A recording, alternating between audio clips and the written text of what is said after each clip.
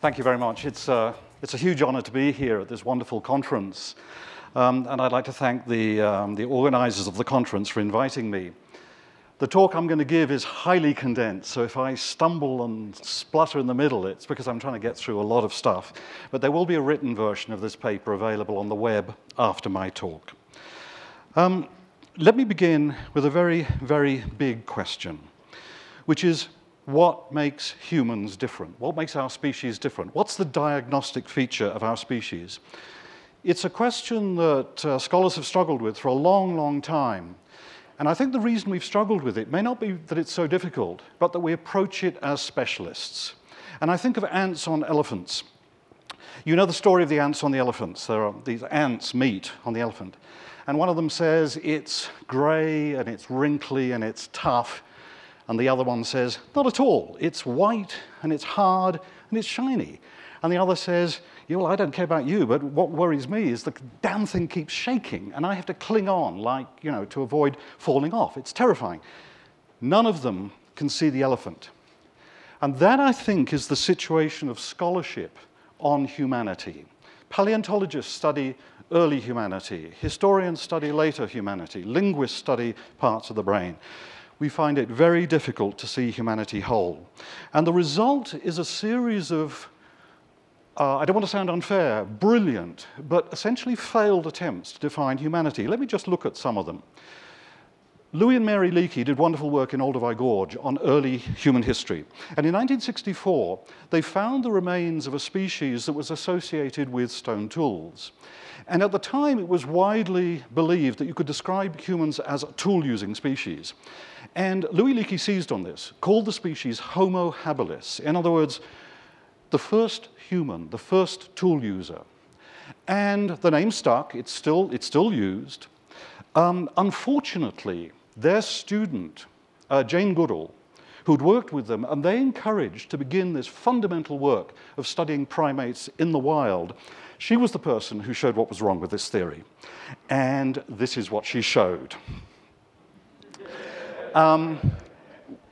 Chimps use tools. Here's a wonderful little graphic I picked off the web of Effie the gorilla using a stick to get across the swamp. Apparently, this is the first time a gorilla in the wild has been observed using a tool. Crows apparently are brilliant at this. There's a wonderful David Attenborough, he's one of my heroes, David Attenborough clip of crows in Tokyo. And there's a particular hard nut, like a Brazil nut, that they love, and they need to crack it. And you can't always crack it by dropping it from a height. So they sit at traffic lights. They wait till the light turns red, all the cars stop. They go down, they place the nuts in front of the cars. Then they wait for a complete cycle of the traffic lights. They come back, and they pick up the nuts. Crows are really, really clever. So man, the toolmaker, won't work. What about man, the hunter? A 1969 collection of essays was called Man, the Hunter. It was still a time when you could use a phrase like that.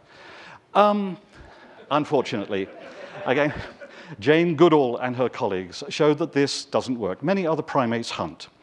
What about humans have a really rich interior emotional life? Yes, but when you see pictures like this, I don't know about you, but I cannot believe that these intelligent mammals do not have as rich an internal emotional life as I do. Capacity for love, for pain, for suffering. Only humans have language. I'm ashamed to say I've argued that in my time, but it's completely wrong, of course. Here's Coco the gorilla asking Penny for an orange. We now know that many species have language of some kind. Humans are exceptionally brainy. This is a very, very old theory, goes back at least to the Enlightenment, except that we've now discovered a species, Homo floresiensis, whose brains are about half those of a modern human, and yet whose technologies seem to be very close to those of Homo erectus, pretty good technologies. So none of these quite work. And I think the problem, as I say, is specialization. What we need is an ant helicopter. Let me explain. I have this fantasy that I could fly down onto the elephant and I could invite one of the ants to go on a trip with me. And we'd strap the ant in. I have no idea how you strap an ant into a helicopter, but we strap it in somehow, and then we lift off. And this is the conversation that I imagine. The ant says, wow, this is exciting. And there's my home wrinkle, and there's my cousin's wrinkle, and there's my enemy's wrinkle over there. And then the ant starts panicking, and it says, oh, I can't see the wrinkles. Where are the details? They've vanished. I can't see my home wrinkle. And it starts hyperventilating. And I have to say, calm down, breathe, let your eyeballs relax, and tell me what you're actually seeing. And this is what the ant says. Okay, I'll try and do that. Wow, I'm seeing this huge gray thing. And in front, there's this huge, long, waggly thing. And either side of it, there are these white, pointy, spear-like things. And finally, it's seen the elephant. So we need a sort of ant helicopter. As a species, we discovered one form of ant helicopter in the 60s, looking at the Earth from space. This is another Kevin Kelly's wonderful book, Home Planet. It consists of pictures from space with comments from astronauts. Every astronaut and cosmonaut underwent the same epiphany. And this is just one example. This is Sultan bin Salman Al Saud, the first Arab astronaut who flew on Discovery in 1985. And he says, the first day or so, we all pointed to our countries. That's the specialist vision. The third or fourth day, we were pointing to our continents. By the fifth day, we were aware of only one Earth. My own preferred ant helicopter is big history. I've been teaching courses in big history for about 20 years now. And what courses in big history do is look at the whole of the past, beginning literally with the Big Bang, and actually ending many thousands, millions, billions of years in the future.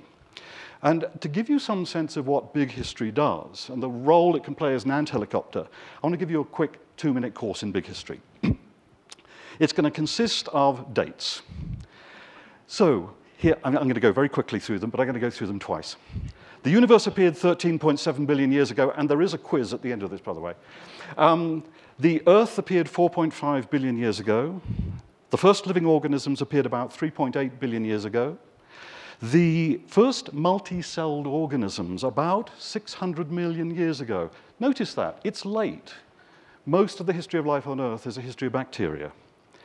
The dinosaurs were wiped out by an asteroid impact. Walter Alvarez, who proved that, is now teaching big history at Berkeley, by the way.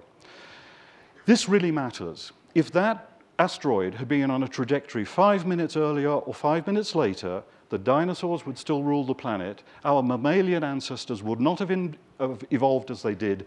We would not be here. This is an important date.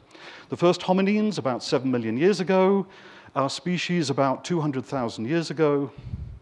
The first agricultural societies 10,000 years ago. The first civilizations and written documents 5,000 years ago. That's when my historian colleagues get interested. They say, David, why have you had to give us 8 dates before this?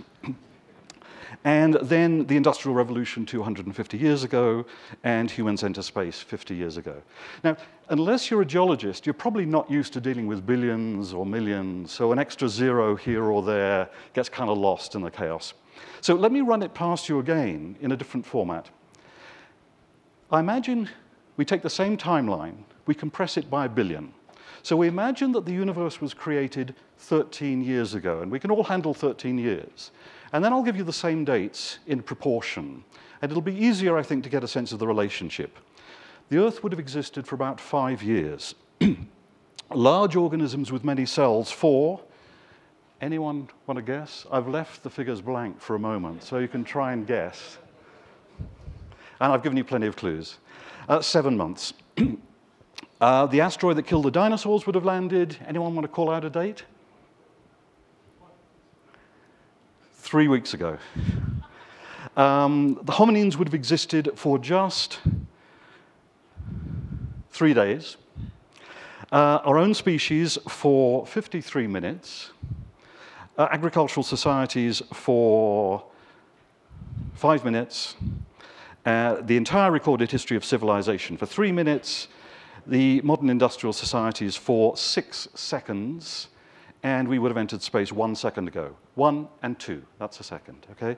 So that's a way of putting human history in the context of big history. Now, with that in mind, what I want to do is try and look at our species from the ant helicopter of big history. If we do that, what do we see? Well, this, I think, is what we see. We see this famous graphic of the Earth at night. And imagine yourself as someone from an alien star system. You're flying through the solar system, you fly past this planet, and you see this. What do you think? It'll be hard to avoid the temptation to think that there's some huge volcanic event going on right across this planet. But in fact, we know this is the work of one species, one of billions of species. So if you knew that, you'd have to say there is on this planet a species with astonishing power. Now let me give you 1 or 2 illustrations of what I mean by that power. Here's a very rough graph of human energy use over different periods, beginning with the Paleolithic. And it's the final figure that interests me. We take all human energy use, we divide into it the population on Earth today, and we find that very roughly, each of us consumes about 230,000 calories a day. That is approximately 100 times what we need to survive. Now, how remarkable that is will be clear if you understand that every other species on this planet in 4 billion years has consumed slightly more than it actually needs, but no more than that. This is remarkable behavior on a scale of 4 billion years. Can I go back for a moment? I clicked too soon. Thank you. As a result of us consuming so much energy, we're now consuming, some people estimate, between 25 and 40%, or we're controlling 25 to 40% of all the energy that enters the biosphere through photosynthesis. We're one species of billions, we control that much. And if one species controls that much energy, then clearly there's less for other species. So it's no surprise that rates of extinction at the moment are estimated to be 1,000 times. 1,000 times what they are in normal periods. In other words, they are on the same scale as rates of extinction during the greatest extinction events of the last 600 million years, including that asteroid impact. We're astonishingly powerful, and we're dangerously powerful. We've now figured out how to generate the sort of power that drives the sun. When J.R. Oppenheimer saw the first atomic test, the words of Vishnu from the Bhagavad Gita popped into his brain. Now I'm become death, the destroyer of worlds. We're so powerful that Paul Crutzen, a Nobel Prize-winning climatologist, and some of his colleagues have argued that we have now entered a new geological epoch in the history of the planet, which he calls the Anthropocene, the period in which one species, human beings, dominates what happens in the biosphere. This behavior is unique in 4 billion years. We can be pretty sure of that because if other species had behaved like this, we would see it in the archaeological record. In other words, that graphic of the Earth at night is describing the awakening of a new phenomenon in the 4 billion year history of our planet.